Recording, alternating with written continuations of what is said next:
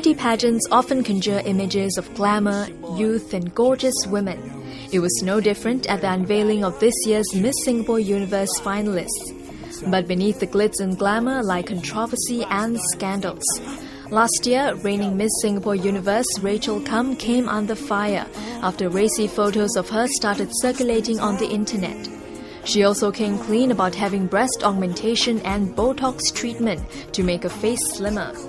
Her revelation sparked a ferocious debate online on whether beauty pageant contestants should be allowed to undergo plastic surgery. When asked if contestants are allowed to have had cosmetic enhancements, Miss Singapore Universe organiser Derrol Stepenny said that there are no rules against such enhancements. Although none of this year's Miss Singapore Universe finalists admitted to having had any work done, we asked them what they think of plastic surgery. I feel that plastic surgery it's like putting on makeup, since technology these days allow us to improve ourselves. There's no reason why we should not do it. I have friends who's done plastic surgery, and do I, disregard them as a friend after that? Definitely not. So I really feel it's a matter of personal opinion. If it makes them feel confident, then maybe it's permissible, but I can only say for myself that I would like to do it naturally for as long as I can.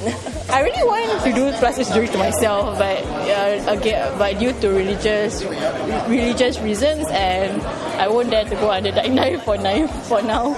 Not that I will do it, but I think it's fine for people to go for plastic surgery. I mean, after all, girls want to be beautiful. Do you think plastic surgery should be accepted in beauty pageants?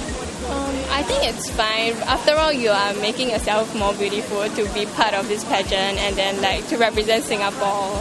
Well, I think if plastic surgery will enhance a person's confidence. For example, a person has a cleft lip, and if they do plastic surgery to change their appearance and it makes them more confident, helps them in their career, it's good, it's alright. But if you do it excessively and you're addicted to it, then I think it's negative.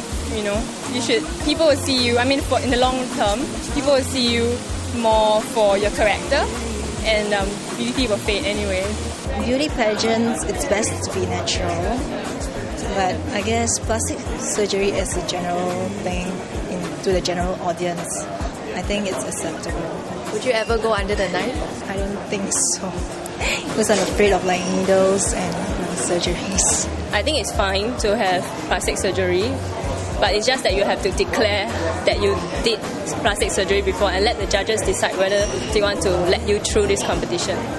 Yeah, so if you do plastic surgery and you don't really you keep it from everyone, so it's really unfair to the other contestants. Yeah.